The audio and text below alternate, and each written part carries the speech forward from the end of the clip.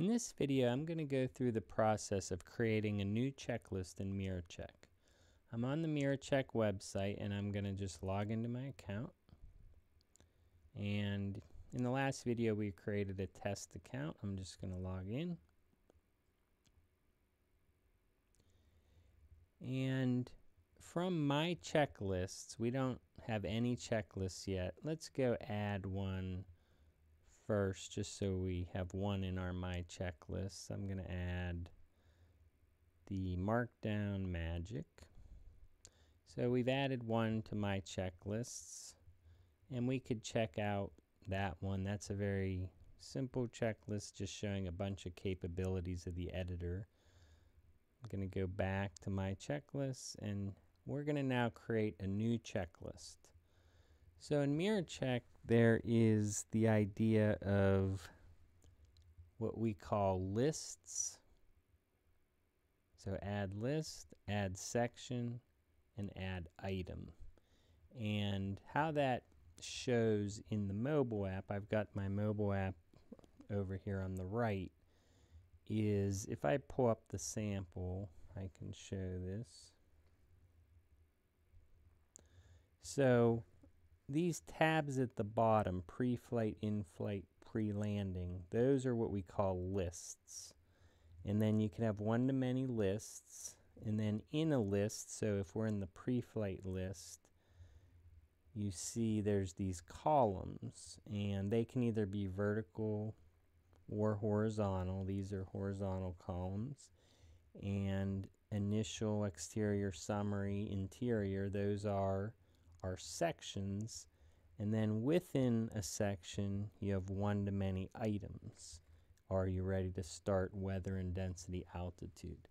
So the way it flows in the editor is, again, if we add a list, it gives us, because each list needs at least one section and each section needs at least one item, so it gives us all of those all at once when we add a list.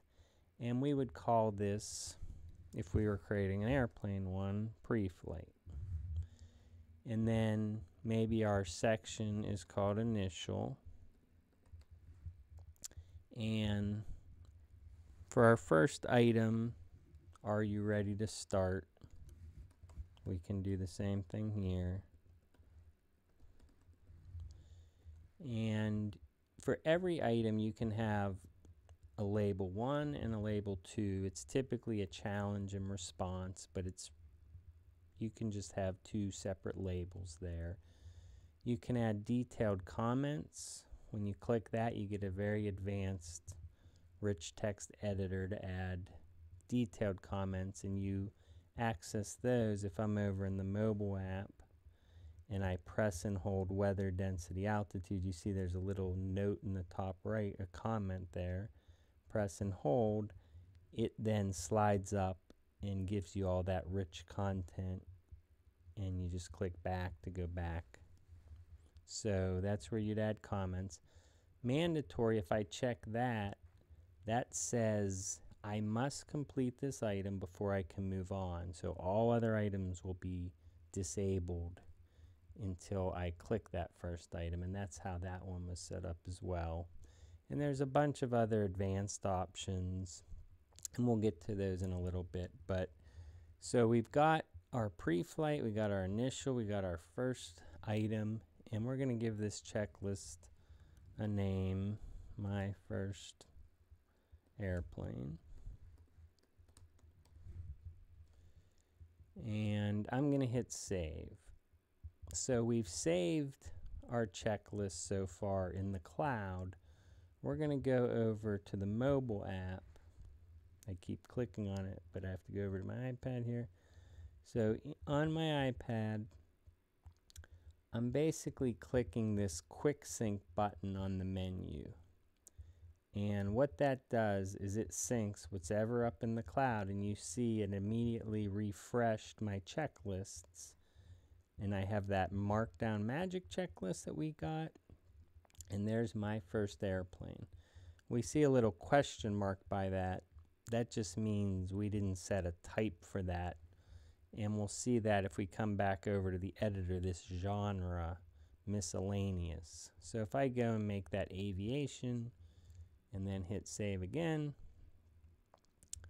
and hit quick sync again, now you see my first airplane just changed into an airplane as well. So if I click that checklist now, there's our checklist so far. So we have our pre-flight, we have our initial section, and we have our are you ready to start item. So let's add another item. So let's say weather check and hit save, quick sync. So if I already have the checklist loaded, you see that it asks me, checklists have been successfully synced. Do you want to reset the open checklist?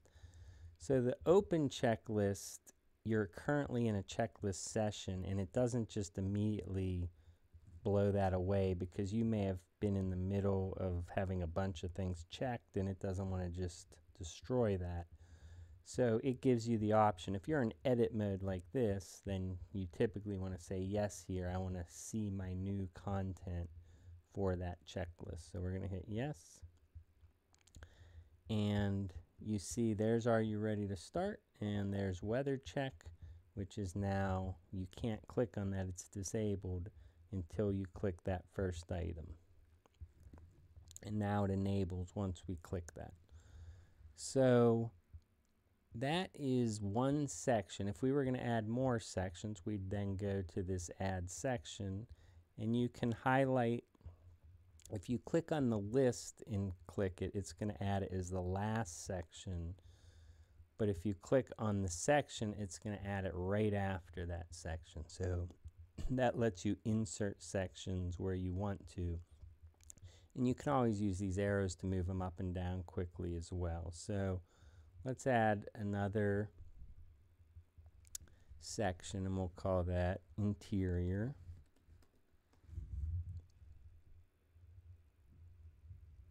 So in our interior, maybe we're going to check the master, turn the master switch on.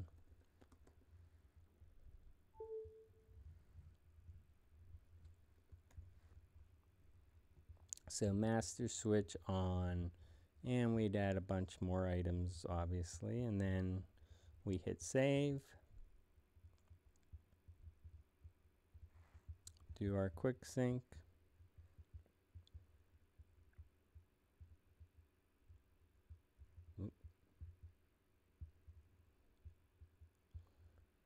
yes.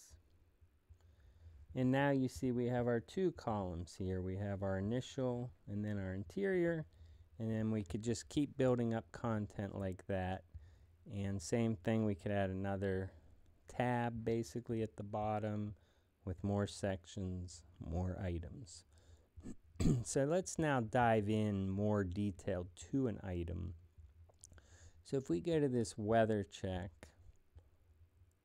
and we go to advance, just to see some of the options. So you could set an item as label only, and that basically says we don't even want a checkbox there. Maybe this is a note or something.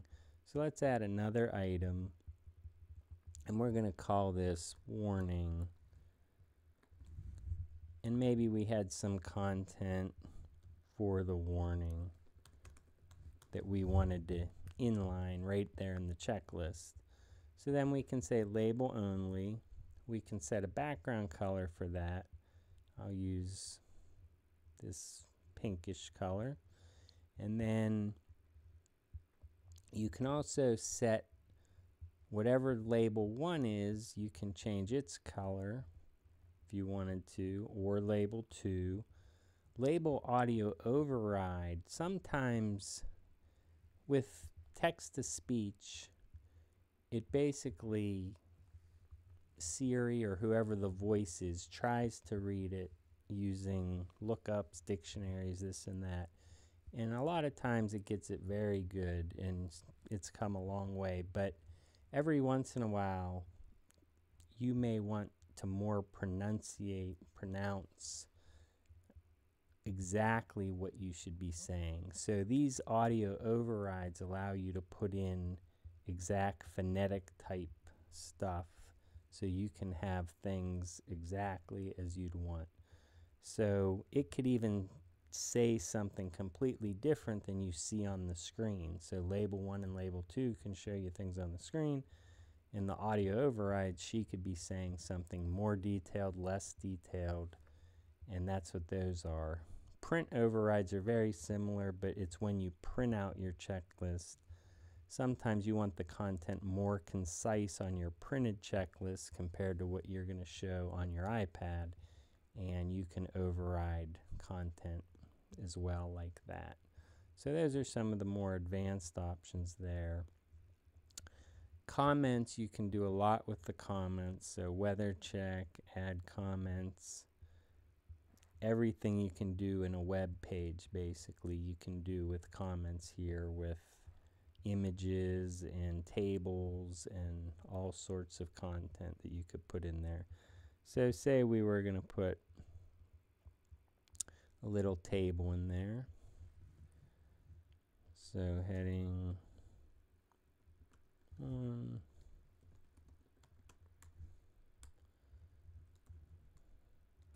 maybe VX,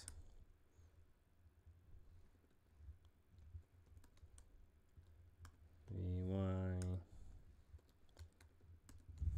So we just created a little table. So I'm going to save all this, and we're going to go back in Quick Sync. And now you'll see some things. So you see, are you ready to start? Now you see we have our comment there, and if I hold that, there's that table we just created. And you see our inline content. In MiraCheck, we still want you to acknowledge that, so you basically just tap on it to move on. And then you see MiraCheck automatically takes you to the next list. Right now there's no name for that list. We haven't put a name in there yet, so it's empty down there. But let's go do that real quick. So maybe that was going to be in flight. And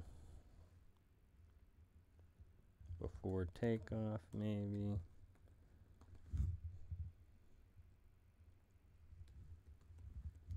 Blah, blah, blah. So hit save. One more quick sync.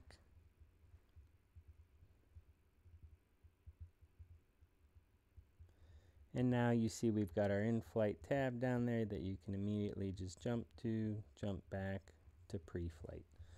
So that's a good overview, I think, of the basics of the editor and how to get started to creating your first checklist. Go check it out.